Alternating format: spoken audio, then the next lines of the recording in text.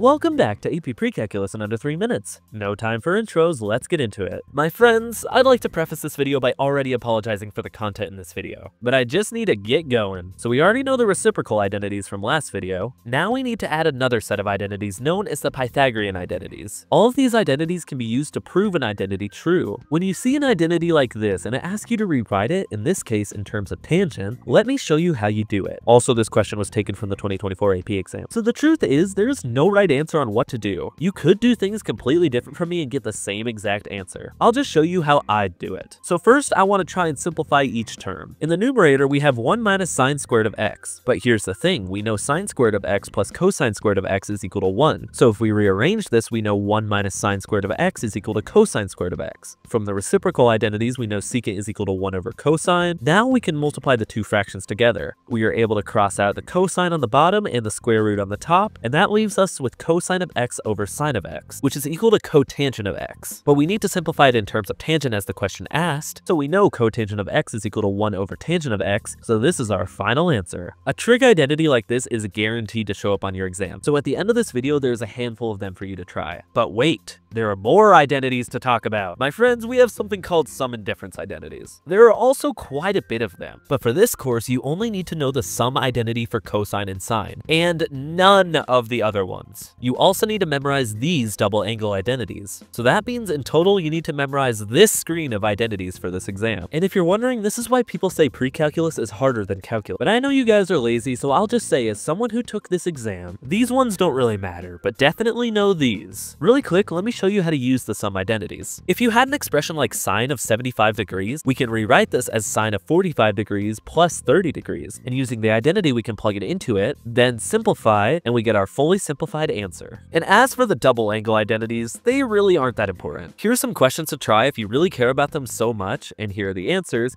but I wouldn't really care too much for them. Alright my friends, here's your full identity screen again. Memorize it.